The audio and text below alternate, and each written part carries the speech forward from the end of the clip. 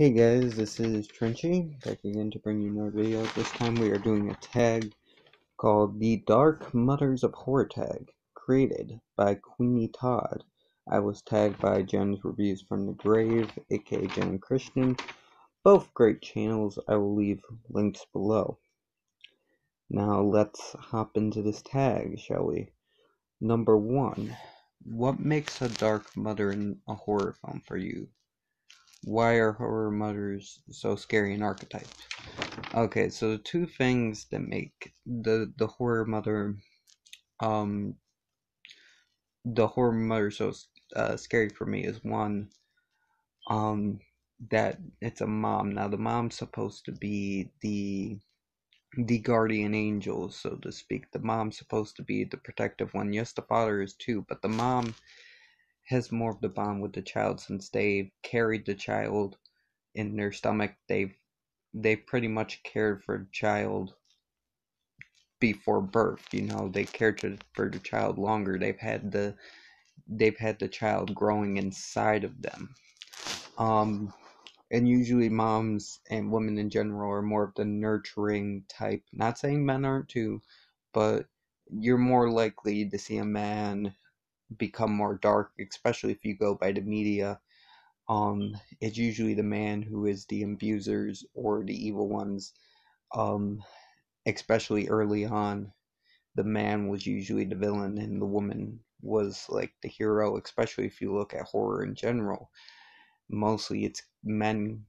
There's a lot of men killing people, and who's the one that stops them? The woman. Look at Friday the 13th, Alien, Nightmare on Elm Street. um you go on and on. Well, Alien has a monster, but still, the woman is the hero in that. That was a bad choice, but you know what I mean. um and two, the mom, more so than the father as well, but the mom can shape the child into a monster as well. The mom has a lot of um influence over the child. If you look at some of the greatest horror villains, Jason, his mom died, that's why he kills people. Norman Bates, because of his mom. The Kane from See No Evil, because of his mom, he's the way he is. Dude, I had way more, and I just once I did this tag, I have a brain fart. But um, the Firefly family, because of their you can link that back because of their growing up, the way they were raised by Mama Firefly and Hugo as well. But Mama Firefly's influence on her children. Um, Leatherface from Texas Chainsaw Massacre, the new one. Leatherface is the way he is because of Verna Sawyer's teaching, because of Leatherface's mom's teaching. You can link a lot of these disturbing icons of horror back to the way they were raised by their mother. Their mother has kind of created some of these great iconic villains, and that's why I think so scary is one, not only can they be vicious monsters when they're supposed to be angels, but two, they can create vicious monsters themselves and bring them into the world. Number two, what is your favorite unstable mother in horror? It has to be the mother from The People Under the Stairs. She's fucking nuts. Children in this. She keeps children locked under the house. She tortures them if they don't end up being the way she wants them. She mutilates them and throws them away. She fucks her brother. Um, this woman's just fucking nuts and very, very unstable, very not there. She's very, very nuts, and one of the most entertaining mothers to watch in the horror genre. And what's great about this film is this film's a fun film, but it's also a dark, heavy film. Very heavy. It covers some heavy subjects, but it's also fun and light at the same time, and disturbing. It mixes so many feels. And the mother from this is part of that. Like, sometimes she's very fun to watch, sometimes she's very disturbing and heavy to watch, and just disturbs your heart what she does. And that's why she has to be my favorite unstable mother. So that's my number two. Um, Number three, or unstable horror mom. Well, this one is your favorite disturbing horror mom. Which horror mom disturbed you the most? I got two. I got Margaret White and Carrie because one, you can kind of see where Margaret came from. You can kind of guess in her childhood how she was raised. She was raised to be very Catholic, and then she decided to be loose. She fucked a man. The man let her down. That led her back into her Christianity, thinking she was sin, and that all this was wrong, and that her daughter was sin. Just having her daughter existing was sin, and she blamed her daughter for her own mistakes and fed her insane ideology onto her daughter, creating her daughter. I don't think Carrie would have been as outcasted as she was if her mother was at least halfway normal, or at least normal, because I believe some of this hate that's put on Carrie from the kids is actually because of her mother, is because of how the reputation of her mother that kind of went on to Carrie, and then Carrie being meek and not trusting people, not wanting to open up to people because of that's the way her mother has put into her. Um, that kind of also led to Carrie being an outcast, and led to the in the end what Carrie did, kind of becoming a monster, so to speak, kind of just a murderer. And yeah, the fact that Margaret White did this to her daughter, I know she thought she was doing the right thing, but a lot of it was spite. And the fact that she did this and created her into a monster, I think, just disturbs me to the core. And my second pick was Aunt Martha from Sleepaway Camp, because yes, we don't really see her, but the implications of what she did is disturbing. She took this little boy and forced him to be something he wasn't. She she made this little boy live with this secret his whole life, and it was so bad that even his closest friend, his cousin Ricky, who was kind of like a brother to him slash her, um, didn't know about it. The fact that this kid had to hide his identity and be this Angela character that he wasn't, and that he had to hide the fact that he was a man and he had, man parts, and that has to be a lot for a child. That has to weigh on you. And the fact that she did that and turned Angela into this kind of quiet, mousy kid who doesn't really trust people again, who doesn't really want to get close to people because of this secret that's weighed on him, and into the mentally disturbed character we see in the rest of the film series. Martha really created Angela. She made Angela the way she is, in a way. Yes, Angela might have went that route anyways, but I do believe that Martha was the one that created Angela, and that she should be given more credit as a villain than. She's very underrated because everybody remembers Angela, but we don't really think about Martha. Yet Martha caused all of this. Martha was the problem. If what was his name, like Bobby or some shit? If Bobby just got to be Bobby and didn't have to be Angela, then maybe no one would have died. Then maybe the end, sleepaway camp would have never happened. There would have been no killer. But no, Martha had to be like, no, I need a boy and I need a girl, and force this boy to be something he wasn't. And yeah, she created a monster, and that's disturbing. Just to do that to a child, to take away a child's free will, to force them to be something they're not, I find that utterly disturbing. and to put that responsibility on a kid, to put that pressure on a kid to hide who they are, to change them, is just fucked up. So yeah, that's why my two for most disturbing are Margot White and Aunt Martha. For who is the most sympathetic of the Dark Mothers, I have two. One is Pamela Voorhees. Now, Pamela Voorhees, the only reason why she's doing what she did, yes, she's taking it on the wrong people, and yes, what she's doing is wrong, but she's doing it for her kid. And two, I think Pamela is mentally ill. I do think she suffers from maybe some schizophrenia or something, just the way she acts. When we first see her, she seems very out of it, very, like, at some parts it seems like she's hallucinating, like when her son's talking through her.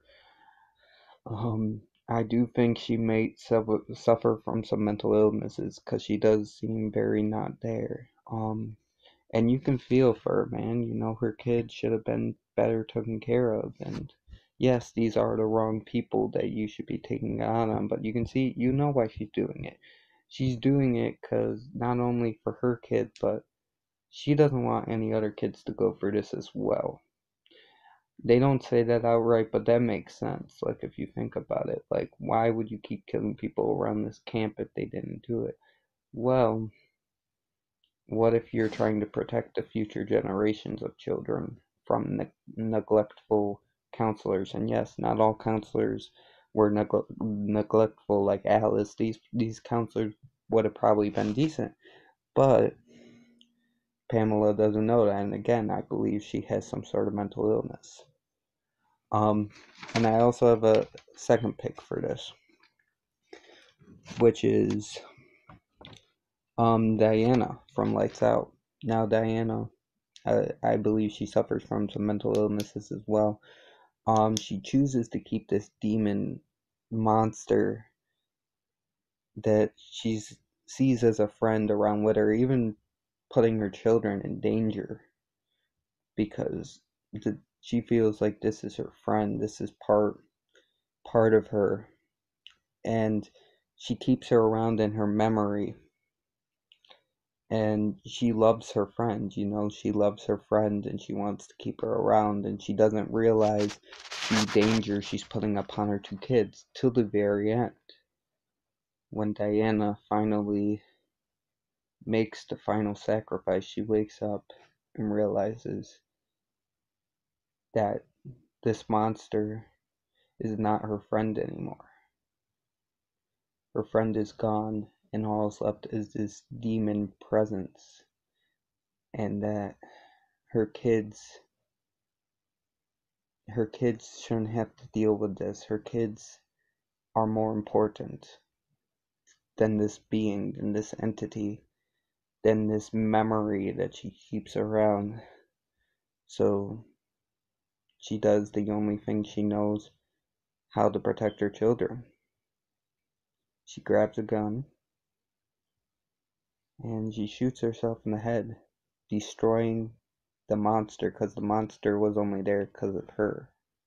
And it's been a while since I've seen this film, but that's how I remember it, is that the monster was there because she was keeping it around with her memory and stuff. And it's really just a sad scene. It's really tragic, especially since this woman obviously has some mental issues, and you get why she kept the monster around so long. And it's really sad she had to die to protect her children, but that's why I think she makes you the most sympathetic, because a lot of mothers on this list, I don't know if they would do that, if they would kill themselves for their children. And yeah, it's getting really dark here, man. It's getting really dark. I'm getting a little emotional on this video. But yeah, it's really fucked. Man, Queenie, you're making me feel, man. Damn. This tag is really fucking me up. Okay, we're gonna go to number 5. Who is the goriest of the Dark Mother? and I would say Ruth from The Girl Next Door. Ruth, this is a story based off a book, which I've never read, but I heard it's really good. And just, it's also loosely based off the Sylvia Likens case. Um, this woman is fucked up. This woman is vicious. She is a hater of other women. Um, and she taking care of these two daughters. They are not her daughters, but what makes this so vicious is what she does to these girls. She mutilates them. She starves them. She has her other kids and kids from the neighborhood. She gives them a permission to abuse and rape and burn her. And she even tries to cut out the older sister's clitoris. She abuses them mentally with words.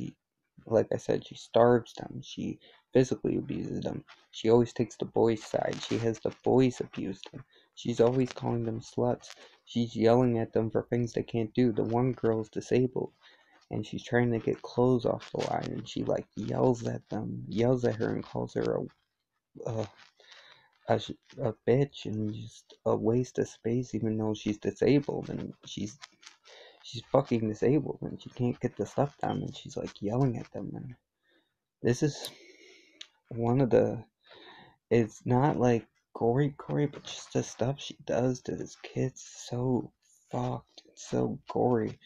Just between the mental abuse, physical abuse, how real it gets. She's starving these kids. This girl has to go to the little boy and ask for money so she can get a burger so she can eat because she's starving.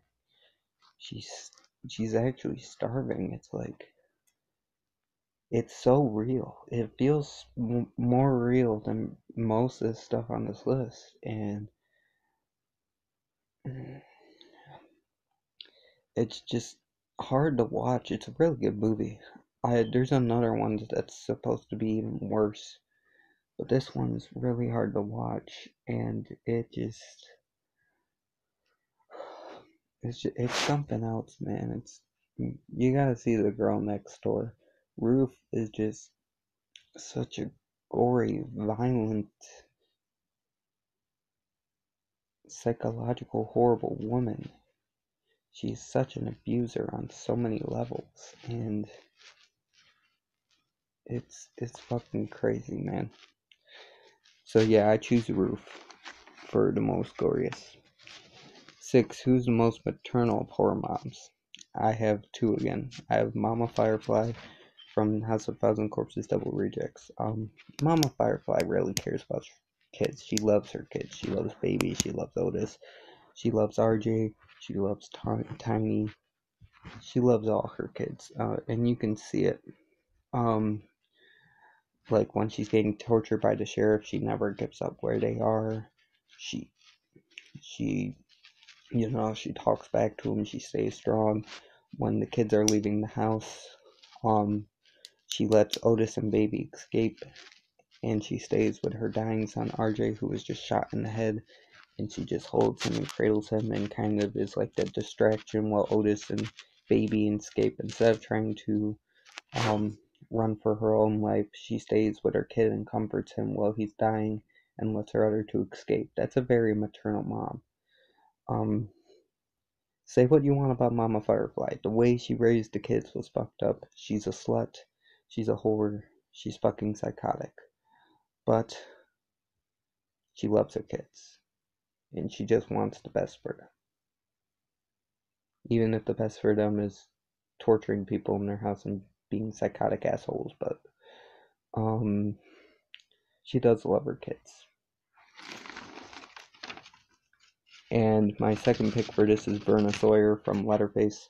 Again, another fucked up mom, but she loves her kids, man. She loves Nubbins and Drayton and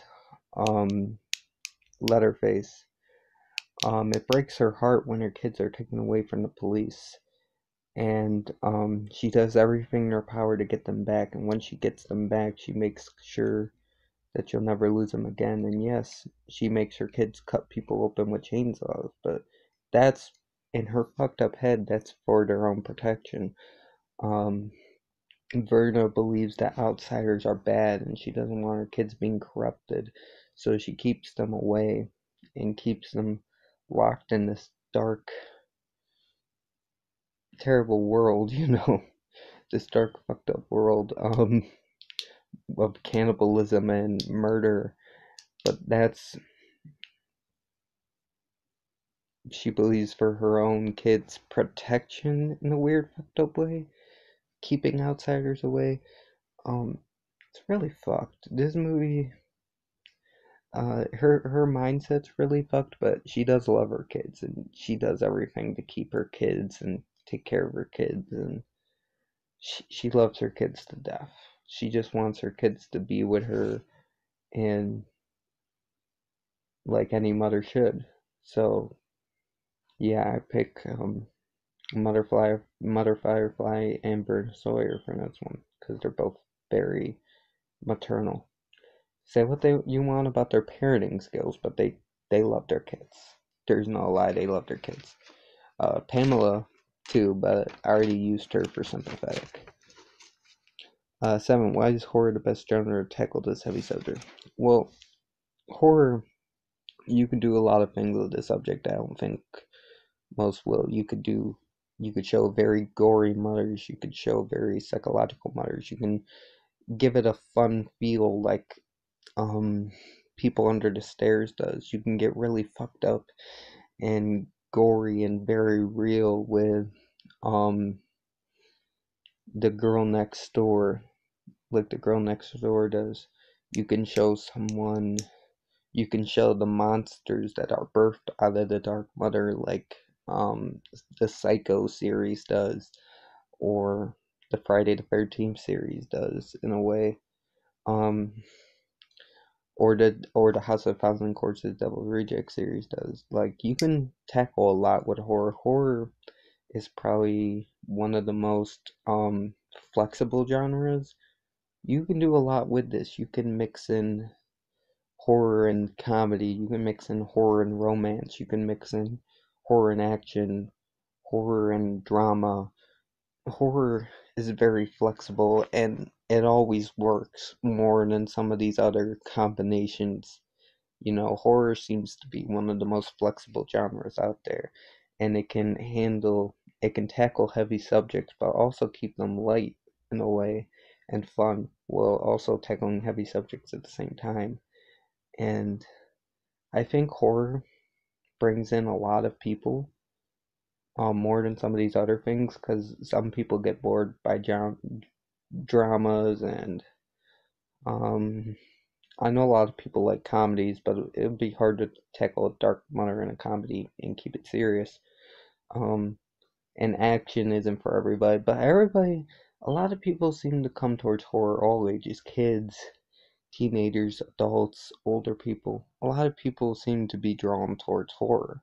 Horror seems to go all across the boards. Um, the only other one I can think of is comedy, but it's kind of hard to tackle the dark matter in comedy. Um, and that's why I think that horror can reach so many audiences, so much different audiences with this message. And like I said, it's very flexible. So I think that's why it's the best genre to do this. Um, yeah. And that's the end of the tag. That was all 7 questions. Thank you to Jen's Reviews from the Grave for tagging me. Thank you for KweenyTodd for creating this. I will leave you the link, like you said. I will leave you the link on your video. I know this is very long, but dude, you took me down a ride. You took me down a rabbit hole, man. You saw me. I had to wipe my eyes a little there. Shit was getting too real. But yeah, I guess I gotta tag some people now. Um, I guess I'll tag. Did Mark do this yet? I will tag Mark of Horror. I know Hops did this. I'll tag Mark of Horror. I will tag. Hey, isn't that Devon Graham? I don't think you'll see this, but I'll tag him. I'll tag Corey Meet Gore. And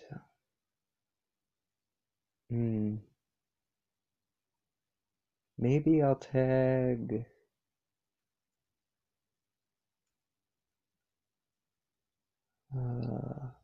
Midnight Raven. Yeah, maybe I'll tag Midnight Raven. And if you want to do this, she said the tag's open. So you want to do this, just say Trenchy sent you. You know, if you got it from this video. So yeah, just say I tagged you. Give me some credit, bro. Anyways, yeah, this is Trenchy signing off. Stay frosty. Hope you guys have a great day. Damn it, I said my catchphrase too soon. Stay frosty. This is Trenchy signing off. Beep, bop, boop.